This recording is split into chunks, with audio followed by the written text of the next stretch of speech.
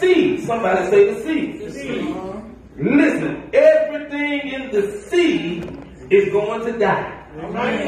Yeah. Imagine the fish in the commercial industry that make their living off of the sea. Listen, right now they have barges sitting out, parked in the middle of the ocean, can't go nowhere.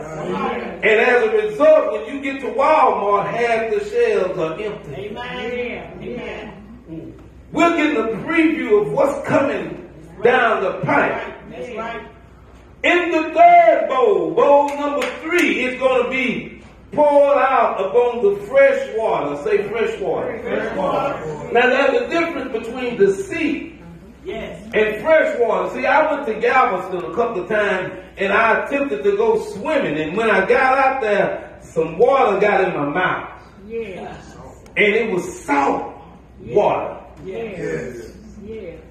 The sea is going to be dealt with in judgment number 2, the second bowl. But in the third bowl, fresh water.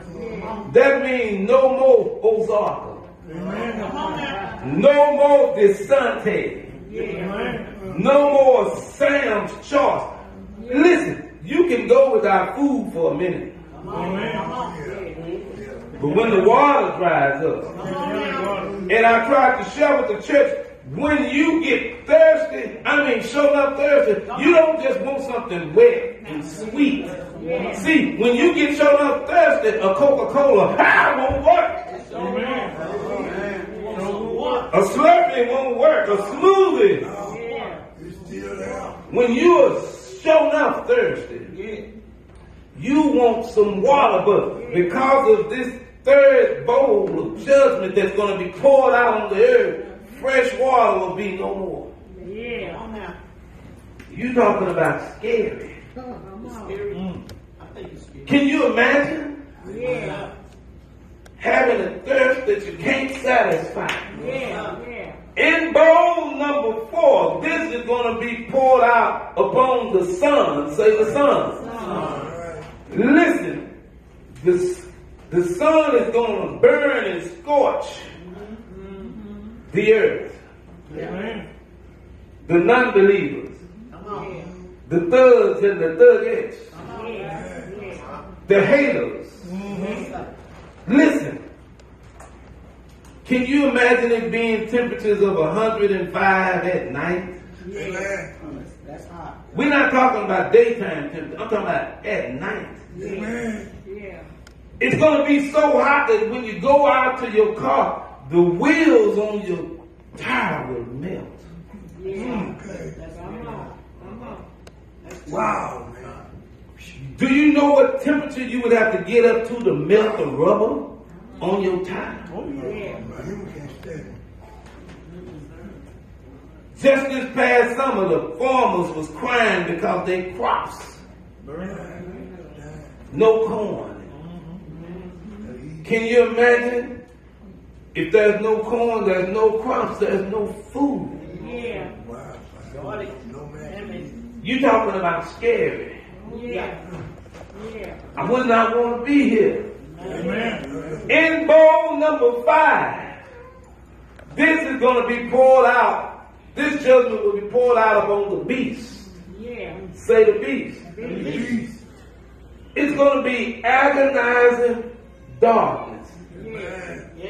Darkness. I'm not talking about just dull. There's a different kind of dark if you've ever been to the country. There's a different kind of darkness. No street lights. You walking on the dead road, you can't see no curb. You can't see no side. All you know is you in the dirt. A couple of years ago, I went to the fair and I went into the haunted houses and they had it so dark. I couldn't see that microphone. You can't even see the hands on you. Can you imagine in the end time? It's so dark and you know that evil doers are standing and somebody might have a gun trained on you. Somebody might have a knife coming up behind you. You feel Yeah. Hear it. Yeah. The Bible say they'll be biting their own tongue. Yes, sir. In the sixth bowl. Yeah. The sixth bowl is going to be poured out upon the river Euphrates. The great river of Euphrates is going to dry up. Yeah. Let me tell you why. Because it's going to be the battleground. Yeah. For the great battle. Yeah.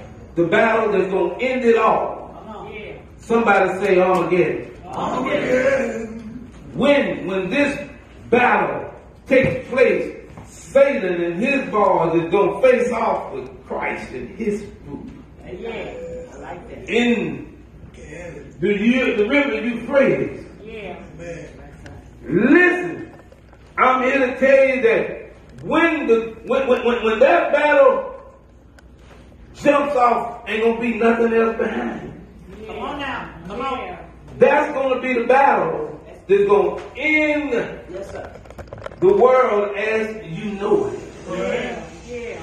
And then finally, there's one more bowl number 7.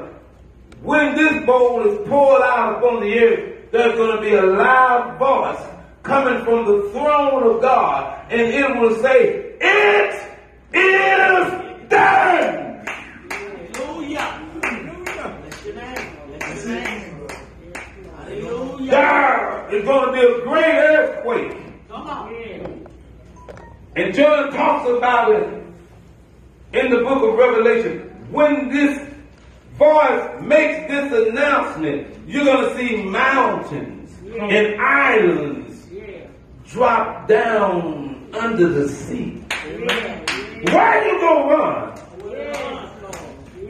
You think the Twin Towers was a devastating day, 9/11. Cities like Dallas and Houston, you can go out there now and see downtown, but when this happens,